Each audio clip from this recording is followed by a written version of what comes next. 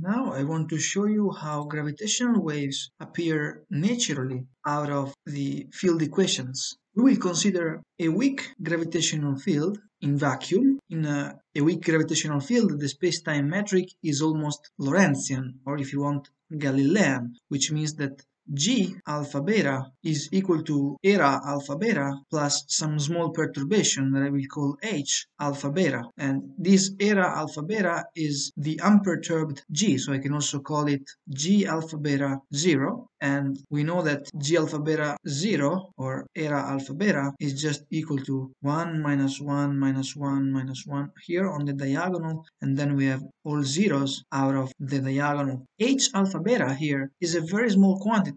In particular, this is also a tensor. This must be considered as a tensor, but all these components are small. Remember that when we want to consider the field equations, we have to calculate the Christoffel symbols and also the Ricci tensor. But if we consider the expression for gamma, beta, lowercase gamma, and alpha here, these components are also very small because they are derivatives of G alpha beta. Therefore, in the Ricci tensor R alpha beta, we can neglect the two terms that are given by the products of these two symbols, the two Christoffel symbols, because they will contain infinitesimal quantities raised to the second power, and they will of course be negligible with respect to the first power. So I can consider just the first two terms of the Ricci tensor, and the first two terms of the Ricci tensor are the derivative of gamma, gamma alpha beta with respect to x gamma, minus d gamma gamma alpha gamma with respect to x beta. Because let me say that again, the terms that I would have here would contain products of gammas, something like this, and therefore I can neglect them because they will contain higher order terms. Let me also rewrite this term. This is equal to, we have already done something like this in the first lecture where we reviewed the Christoffel symbol. So this was equal to 1/2 d over dx beta, and I have g gamma delta, the inverse of g, dg delta gamma dx alpha. And we can also replace, instead of g gamma delta, I can replace g0 of gamma delta, because the inverse is approximately equal to the Minkowski metric. I can neglect h for the inverse because it would multiply something that also contains h, and it is quite small. Therefore, I'm going to neglect higher order terms here as well. So this can be rewritten as 1/2 g0 gamma delta, a second derivative of h delta gamma with respect to x beta with respect to x alpha. So in particular, I'm just putting this operator inside these square brackets here, and it will act only on the derivative of g delta gamma with respect to x alpha, because this will be a constant according to our approximation. This is also equal to 1/2 del squared. Now let me define h without any subscripts, dx beta dx alpha. H is just defined as the contraction of h delta gamma with the metric, the inverse metric. So it will be h delta gamma times g0 delta gamma, just like this, and therefore I have used this definition here. We also have to express this term here in terms of h. So we have d gamma gamma alpha beta dx gamma. This is equal to the derivative with respect to x gamma of the Christoffel symbol, which we can write as 1/2 g gamma delta dg delta alpha dx beta plus dg delta beta dx alpha minus dg alpha beta dx delta, and this is approximately equal to, I'm putting an approximation symbol just because I'm going to assume here that I can replace g delta gamma with g0 delta gamma. I could have used this approximation symbol here as well, but doesn't really matter. So this is approximately equal to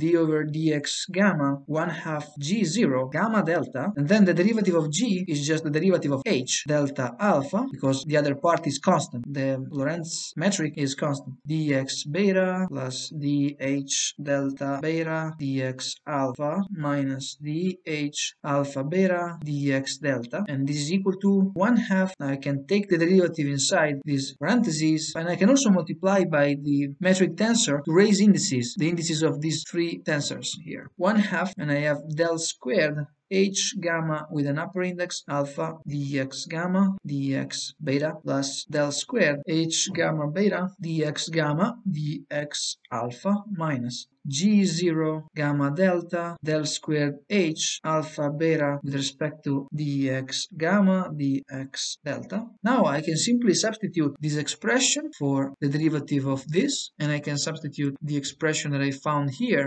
for this derivative here. So I can rewrite the Ricci tensor like this. R alpha beta is 1/2 del squared H gamma alpha with respect to X gamma X beta plus del squared H beta gamma with respect to X gamma with respect to X alpha minus del squared H with respect to X beta with respect to X alpha minus G0 gamma delta del squared H alpha beta with respect to X gamma X delta. Since we are in vacuum, this Ricci tensor should be equal to 0 because in vacuum the energy momentum tensor is equal to 0. Now what I'm going to do is I'm going to rewrite the sum of these three terms here, and if you take a look we can rewrite it as the derivative with respect to X gamma of dH gamma alpha with respect to X beta plus the derivative of H gamma beta with respect to X alpha, and then I have minus the derivative of H with respect to X alpha times the Kronecker delta gamma beta. I can rewrite it like this. And let me do one more step. This is also equal to d over dx gamma, d over dx beta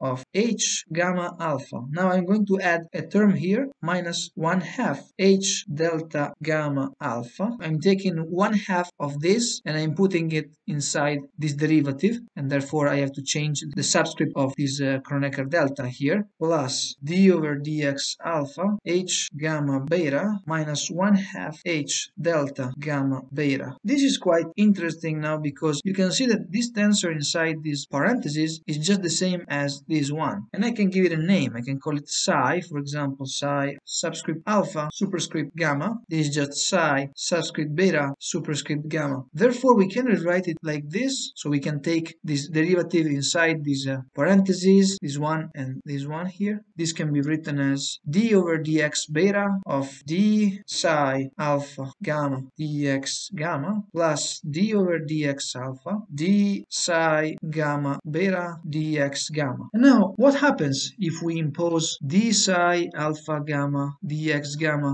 equal to 0? Can we do that? This is the first question. And the next question would be, what happens to our equations? Well, the answer to the second question is actually very easy, because you can see it here that these three terms would give me 0, and therefore I would be left with only this term here equal to 0. So it will simplify a lot our equation. To try to answer the first question, can we do this without losing any generality? And the answer is yes, and let me try to explain why. This equation here implies the following. We have d over dx gamma of psi alpha gamma, which is H alpha gamma minus 1/2 H delta gamma alpha, and this should be equal to 0. But this reminds us of something. In particular, let's rewrite the conservation of energy. For the conservation of energy, we have that d over dx gamma of the energy momentum tensor gamma alpha should be equal to 0 because of the conservation of energy. We know that this is true. This happens in general relativity. In particular, in that case, we had the covariant derivative here, but in this case, we are in a weak gravitational field, so we can replace the covariant derivative with the ordinary Euclidean derivative. So this will be just d over dx gamma of the Ricci tensor gamma alpha minus 1/2 delta alpha gamma times r. Here we can also replace this delta with g, because when we have mixed indices, this is also equal to g alpha gamma, and this should be equal to 0. But if you take a look, these two equations have the same form, so